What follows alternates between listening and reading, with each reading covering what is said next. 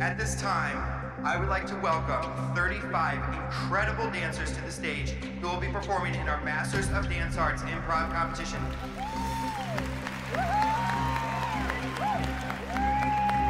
If you hear Miss Danielle say, number, fill in the blank here, thank you, that's your cue to exit, and you're gonna exit that way. I don't appreciate another mother who owns a dance studio coming into my dressing room and telling me her opinion of my kids. Kalani, now's your chance. Kira, your kid better prove you right.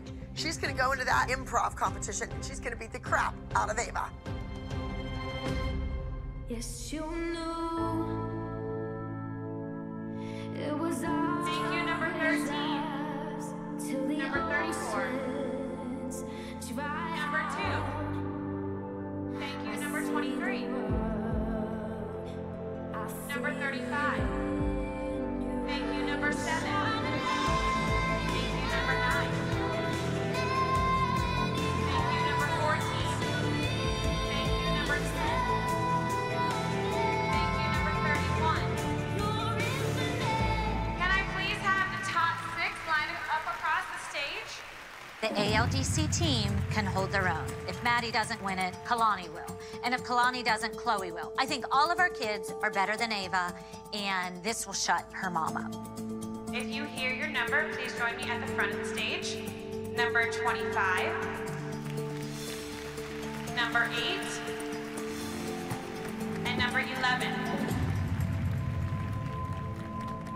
Very nice job, dancers. Backline, I'm sorry. Very nice job. You guys can exit the stage. Thank you. Maddie got eliminated before Chloe and Kalani. However, I'm just glad that Ava was eliminated. Congratulations to our finalists. We are gonna have you guys dance one more time. Chloe made the top 3 of the improv, and to me, that's a win. Not only did she beat Ava, but she beat Maddie. And that just goes to prove that when Chloe's given a chance, she can dance.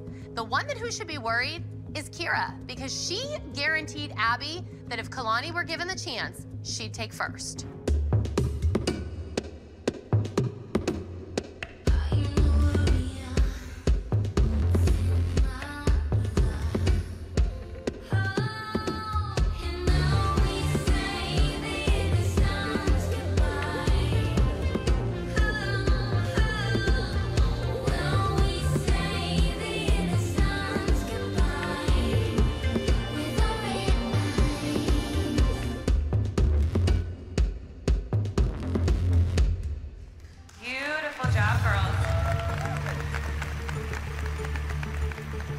Let me see what the judges think. And your winner is number 25, Marisa. Wonderful job. You were wonderful. Congratulations. Kalani blew a big opportunity. That was a great chance for her to get on stage and show everybody that she belongs on the ALDC's Junior Elite Competition team.